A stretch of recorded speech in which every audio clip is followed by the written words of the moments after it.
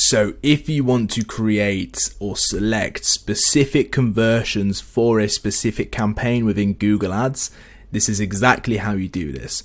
Formerly, it used to be based on primary or secondary conversions that will be recorded in every single campaign of yours. However, this is just a much nicer way to do it, because sometimes your conversion page can get really filled up with the more you add, and it can just get a bit chaotic and out of hand.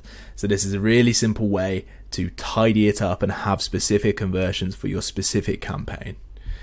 So under tools and settings, we go under measurement column, we go to conversions. And then under this section, we can see all our conversions. Say we had a few different purchase conversions, maybe one for the UK, US, Europe, for example, or you had inquiries, lead submits, calls, and you wanted to tidy these up and have specific actions for a specific campaign.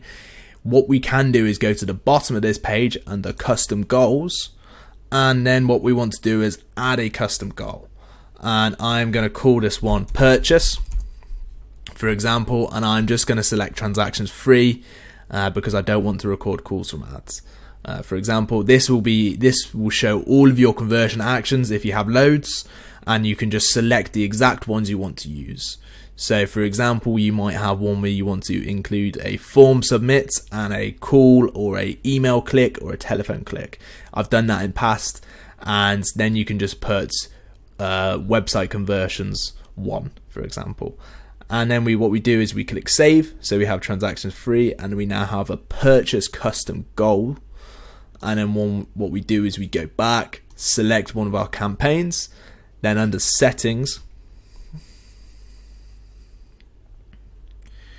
what we do here is under goals, we rather than click use account goal settings, we go to account specific goal settings, campaign specific goal settings. And then we choose our campaign goals, and we have under here purchase, one we just made. It's already got purchase website, but yeah, this is the one we just made, and we just click save.